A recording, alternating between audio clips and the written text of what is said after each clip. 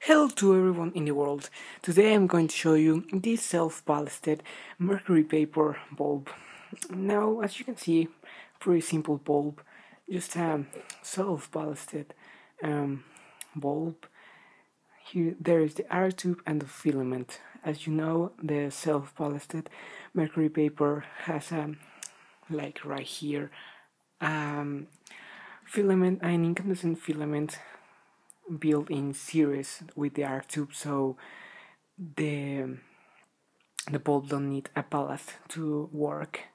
So I got this bulb I found it in my grandpa's basement, and I say, really cool. So I asked my grandpa, and he said that I can take it home. Here's the edge, plus lighting, PL 100 watts, and the A and the M, I don't know what does it means, but anyway. So, with no more to say, just a normal E27, I think, base. So, with no more to say, let's prove it. Before I start, I would like to put this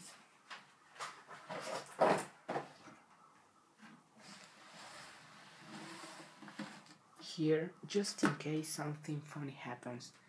So, let's screw in there the bulb.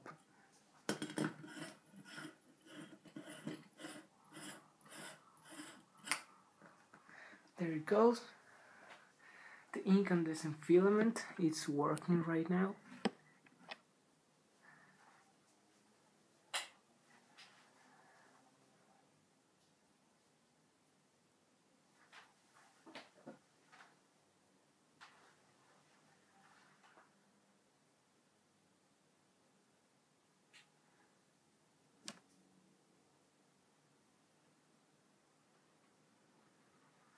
The mercury paper air tube,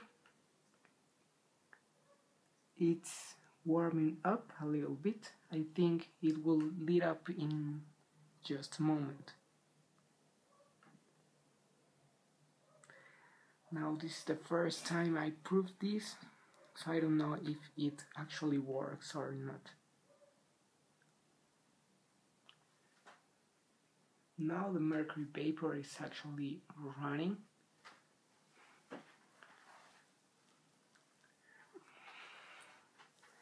Right here I can see the green glow in this part of here.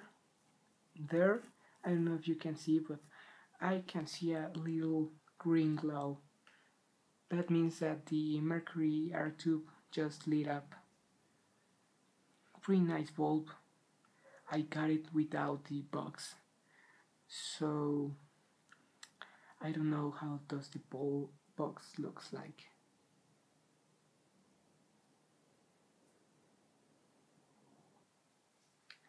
So now the bulb reached full brightness. I don't know if you can see, but actually the mercury paper is running right now. The incandescent filament is really dim, so it is not putting much light there. So anyway, that's all. Thanks for watching, and we'll see you next time.